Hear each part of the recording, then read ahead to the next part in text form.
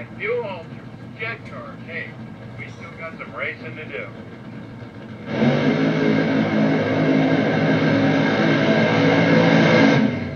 Oh, Jeffrey Allen's got that burnout gun on that Nitro Pirate. Wes Leggett standing on the starting line here going, man, they only run to the 8th mile there on that burnout. I'm just for like 5 miles.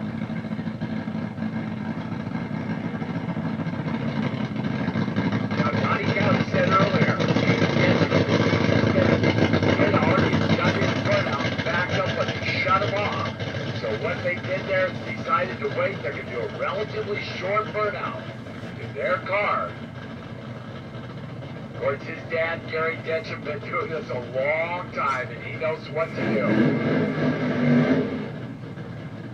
Does that short burnout? They've already burned some fuel. They don't want to get down there to the top end, Donnie, and run out of fuel. Well, of course, you know, that fuel's pretty heavy by the gallon, so it makes the car lighter in the front, changes the balance of the car. So a lot of factors in here on that. But short burnout, but Steven Dencham, they're going to get it back under control. As we come up here, the sun going down, we're going to see some header flames now. Yeah, that's going to be good.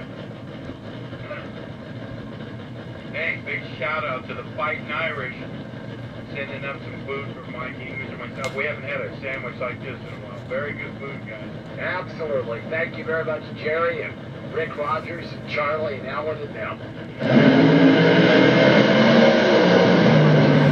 Now look at Steven Dencham, nothing wrong there. 573, 248 miles an hour. Improves 573, 248. Steven Dencham stays number 2.